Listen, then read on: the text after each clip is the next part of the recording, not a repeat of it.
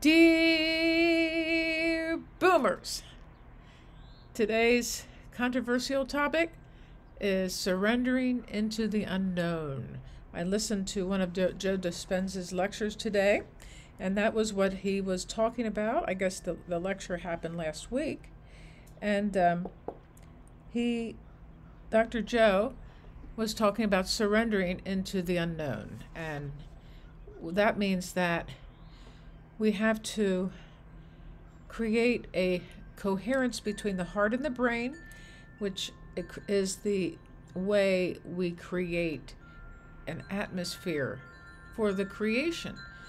So many people who are on YouTube and who are trying to make go of a business on the internet or anywhere else, they are content creators.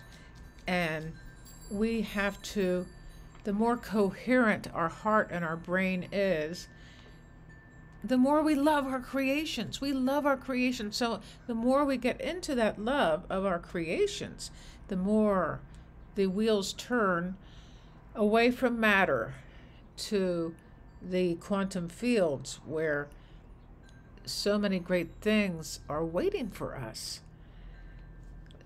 When we love our creations, we trust the outcome of what we are doing. To remedy this lack of what you want and what you want is not happening is to relax into the present moment where the unknown exists. You surrender the future to keep the dream alive. You have to have intentions to keep the dream alive through surrender. Now, I have been studying with Dr. Joe's lectures and his YouTube videos. You guys can look at his YouTube videos and really get a lot out of them. They're everywhere. Some of them seem to be artificially intelligence created, but even so, they stick to the main points. You can't concern yourself with the outcome. The outcome is going to happen, and the more you surrender yourself away from thinking anything should happen a certain way, and you stay in that state through the breath, which brings you to the present moment. The present moment is where the unknown occurs. And then the great potential of your future through the breath will come to you magnetically. The heart is the magnetic center of the body. Now, you don't want to over-surrender because you become lethargic. And we've always created matter to matter. We haven't really created from a state of not knowing. I am nobody. I am nowhere. And, that whole idea of being in the quantum field creates an energy that brings by the breath, through the heart to the brain, a coherence that is the greatest creator of all. So then we have dreams, but we can't arrive at our dreams as the same person that we've always been. So it is not only are we creating things in business or creating things in our house or in our home, but we are creating our lives, our future. And you get up from the meditation cushion and you don't want to be the same person either. You don't want to get up from the meditation cushion and get into that same dog-eat-dog vibe that the world often does present to us.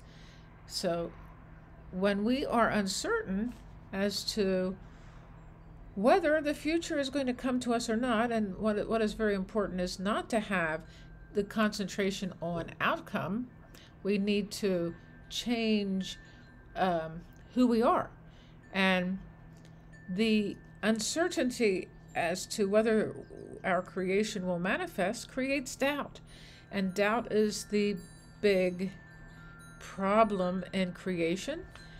Our outcomes become a result of our efforts, And surrender is a function of believing in what you are creating.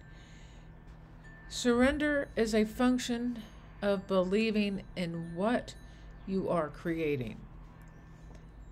You keep changing. You keep changing, and healing will occur. You have to remove the doubt, though, and opening the heart to receive, surrender to the point of knowing. Now, this is interesting. He said that one of his workshop participants used that term, surrendering until he knew. Surrendering until you know. He had a kidney mass that was leaking fluid into the rest of his body and causing a cancerous condition that metastasized everywhere. Every day he did Dr. Joe's meditations for 13 months. And what I get from surrendering until you know, he keeps surrendering. You have to, it's a process. You keep surrendering. You keep a heart-brain coherence going at all times.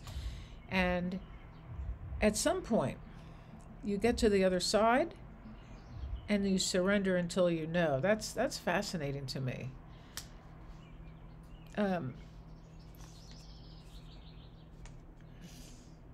So you have to surrender to your vision every day.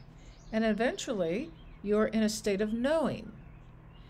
Let me repeat that. Surrender to your vision every day. And eventually, you are in a state of knowing. And you can just throw it all to the wind, and all doubt disappears.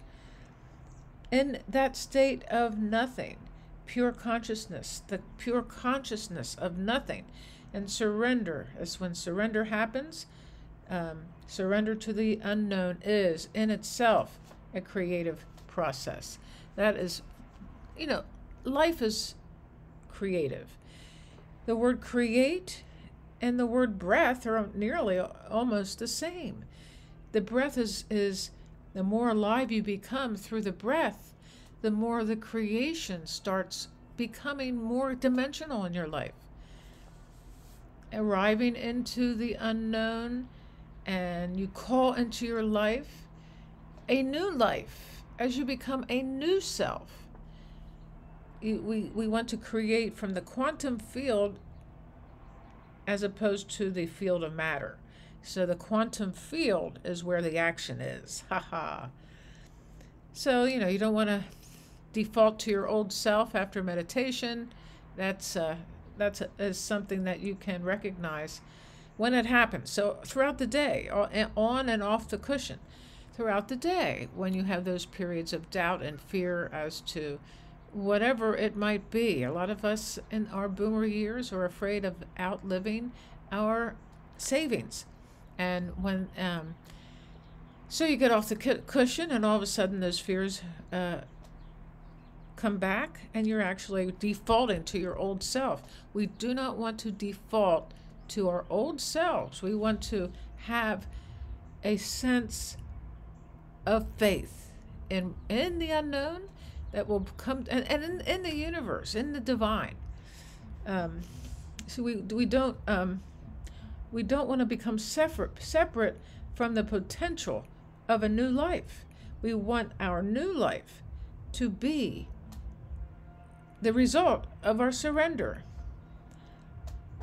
The lack of not having what it is that you want is the catalyst to keep going, not give up, and not to succumb to the news that is very destructive, the mainstream news. And what is so important too is that the more you surrender, you have to ask yourself, is there more love that I can experience, that I can bring into my heart? Because the heart is the reservoir of love.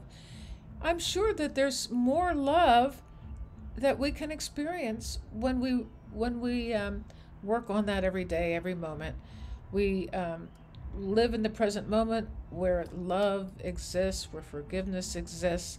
And as soon as we go off into the past and worry about the future and have doubt about everything, all of this is a good time to realize that we need to love, find the love, and give that love and receive. Let the universe help us to surrender more. Check out the video that shows up here. Where is it? There it is. And I'll see you soon. Bye-bye.